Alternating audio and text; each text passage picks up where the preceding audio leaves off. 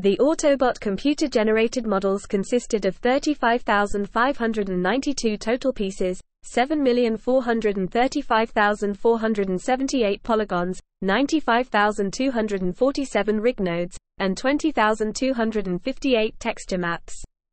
One of the posters somewhat resembles G1 Optimus Prime's pose on his box at a different angle.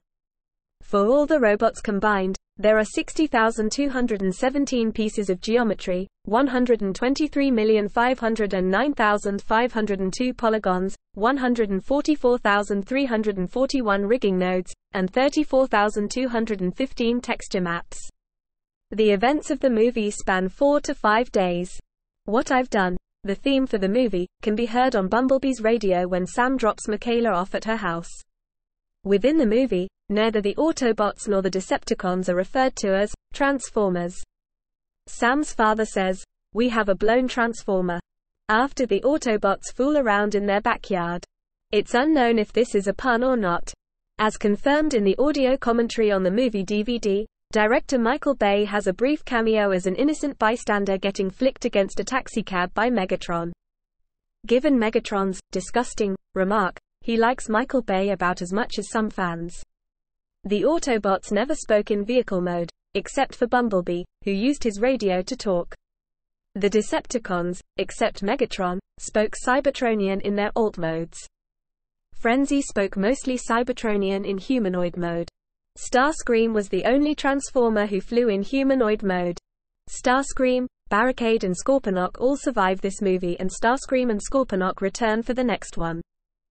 Starscream retreats again and Scorponok is killed by Jetfire. However, Barricade never makes a reappearance in the second movie, but he returns in the third movie where he is killed by Nest and Optimus Prime.